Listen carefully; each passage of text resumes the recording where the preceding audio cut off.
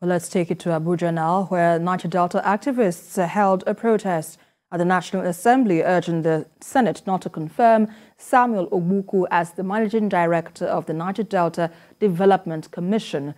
They accused the nominee of having skeletons in his cupboard. National Assembly correspondent Joke Adisa reports. The 20-year-old Niger Delta Development Commission has been a subject of controversy for the better part of its existence. Allegations of corruption and fraud forced the government to embark on a forensic audit of the Commission's activities. While that is yet to be done with, the recent appointment of a 16-man board for the Commission has raised mixed reactions among those concerned.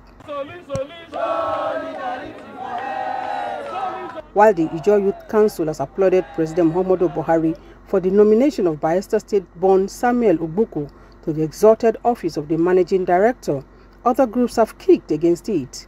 One of them is this coalition of Niger Delta development groups and activists. Days after Mr. President wrote to the Senate seeking the confirmation of his nominees, this group took its protest to the National Assembly. Its members insist Samuel Ogbuku is not fit to be appointed the Nddc helmsman. We recall on well-meaning Nigerians and true sons and daughters of the Niger Delta region to rise to the occasion, oppose our patrimony being left in the hands of an individual with many corrupt baggages. Nddc is for the development of the Niger Delta region and not for the self-aggrandizement of a few. Thanks and remain blessed. They call on the Senate to reject his nomination in the interest of justice and equity. To the Senate by Mr. President has a suspected murderer and non-Curtis as managing director.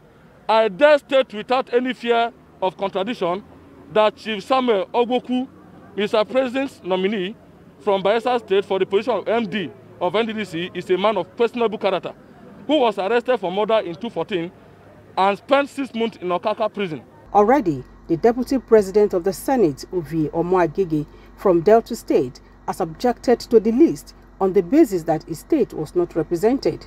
This, the President of the Senate, Ahmed Lawan, promised will be corrected before the President's list is confirmed.